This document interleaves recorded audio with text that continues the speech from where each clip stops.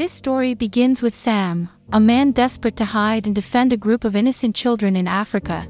He opens fire on some rebels, but despite his efforts he is unable to protect them all, and one of them falls lifeless to the ground. At that moment Sam feels a great helplessness at not being able to save him. The next day, he promises one of the girls who has a very deep wound that she will be fine.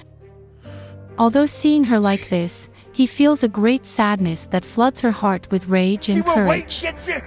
Sam wants to continue helping vulnerable children in Africa, and asks for financial help, but is turned down. Faced with this refusal and not being able to continue helping them, he feels frustrated and wants to give up, since he feels abandoned by God. Despite this, his wife convinces him to continue since God himself showed him that path to follow, to be the soldier of God. It all started back when no one could imagine what Sam would become. A man who was in jail, and shortly after being released, thought to live as he did before, but his wife makes him see that things are no longer the same. What?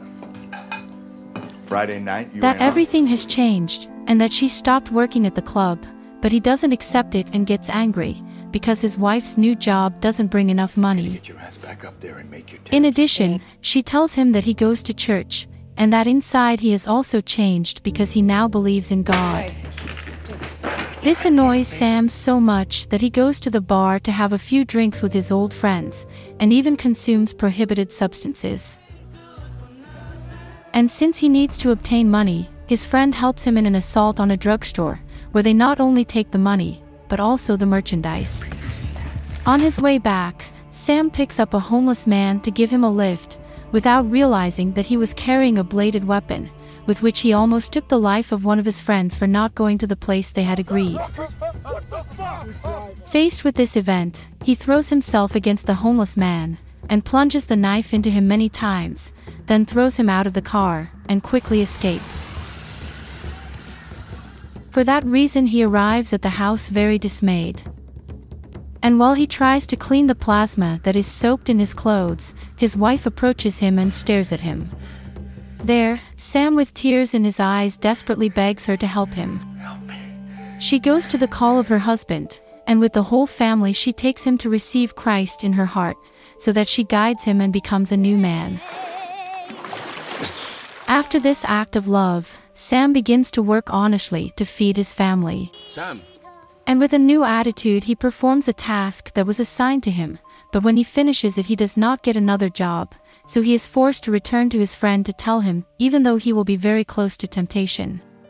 For this reason, being already a servant of God, he doubts it a little. And when he meets his friend, he finds out that the homeless man he assaulted and threw from the car survived. Saw it on the TV.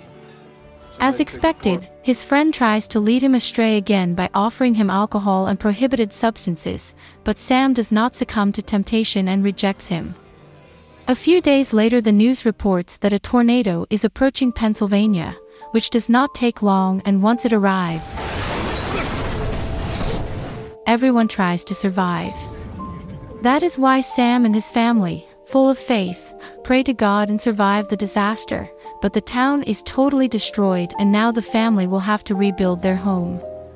His old boss returns to look for Sam, and it is there that Sam has the opportunity to create a construction company, to be able to buy a house and live comfortably with his family. This is further proof that God is backing Sam for being a responsible person. One day at church, Sam listens to the pastor talk about the bad situation that Africa is going through, specifically in Uganda. It is there where our friend makes the first armed act of salvation with his partner, whom he takes and cares for, and after what happened he begins to support the people of Africa. He feels very happy to see that his family joins the noble cause and knows that with his construction skills, he will be able to help many families that are homeless. I was thinking maybe I could go over there. Days later, he begins the trip to the other continent, and on the way he befriends Deng and Marco, two soldiers from the Sudan People's Liberation Squad, who fight against the Lord's Resistance Army, a group of extremist fanatics of the Sudan War. After having offered his help with the construction work, Sam wants to verify with his own eyes the reality of the horrible punishments applied by the army, for which he arrives in the zone that is at war.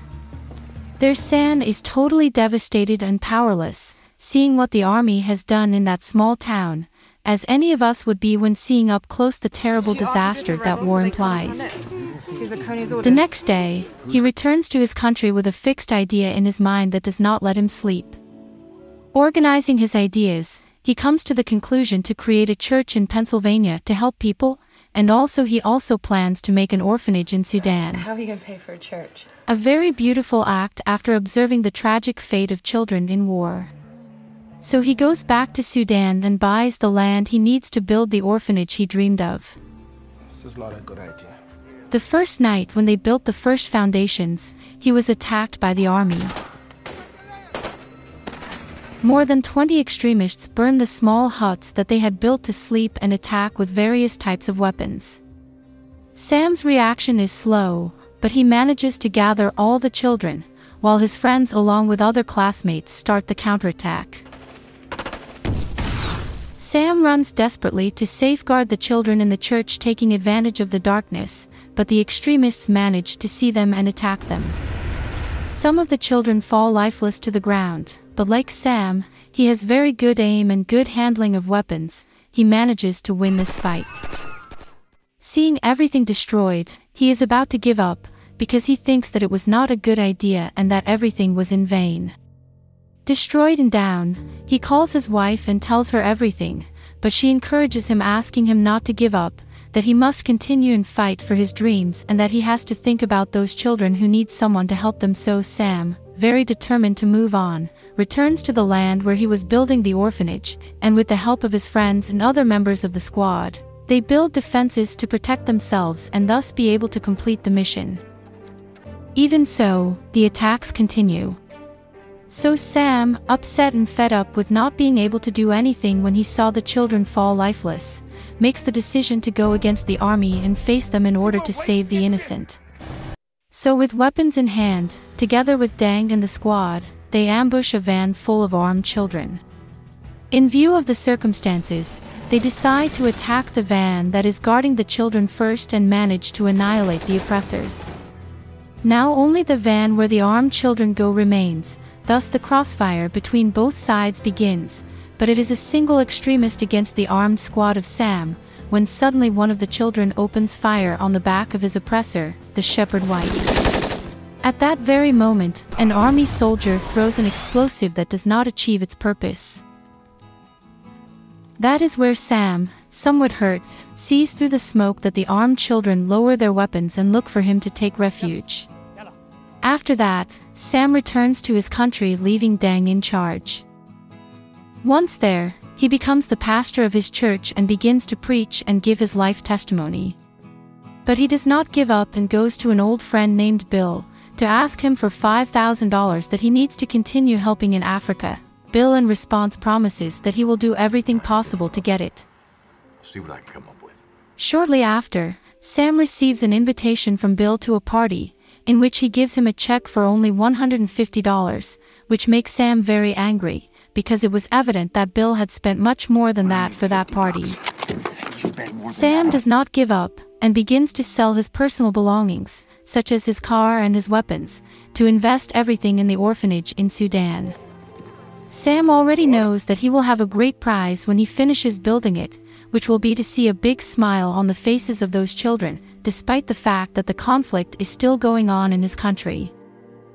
So much interest in helping in Africa, he draws the attention of the army leader, who puts a price on his head. But not only the oppressive leader but also the leader of the squad, who visits him to learn his ideas and unite with Sam to fight for the same cause. All this has made Sam obsessed, since he feels helpless and frustrated, as well as being somewhat upset with God, since he feels that he has abandoned him for not being able to save the lives of all those innocent children. Back in his country, he goes to the bank to request another loan, and faced with the banker's refusal, he does not listen to reasons and loses his calm, feeling that nobody is helping him. Sam's obsession has grown so great that he becomes numb to the squad leader's accident, and he loses control over his family and friends. He only had the fixed idea of helping the children of Sudan, and it was the only thing that mattered to him, to the point that he sells his construction company, takes his savings and goes back to Sudan without caring about the life of his daughter and his wife. Sam is totally unhinged and irritable, and that's why the soldiers of the squad don't want to continue supporting him. But something surprising happens that makes him change his attitude. It is the voice of one of the children that Sam saved. The child, despite not speaking to anyone, told Sam the sad story of how, because of the army, he had to annihilate his mother to save his brother's life. Sam, upon hearing the child's words, breaks down and cries, and the voice of that little angel makes him react, and he realizes that his actions are not on the right track. He knows that it was a message from God to correct his attitude. It is there that he calls his family to tell them how much he loves them, and he begins to feel an immense inner peace. I'm thinking of a tree. At that moment, Deng informs Sam that there is a convoy with children from the army near the border, and without hesitation, he goes along with the squad to meet them. And thus begins the attack between the two sides, from which Sam and the squad are victorious. Now that everything is calm, a group of children are transferred, while the other waits with Sam for him to return with more help. This is the summary of a real-life Christian movie called Machine Gun Preacher. Click here and don't miss the following story.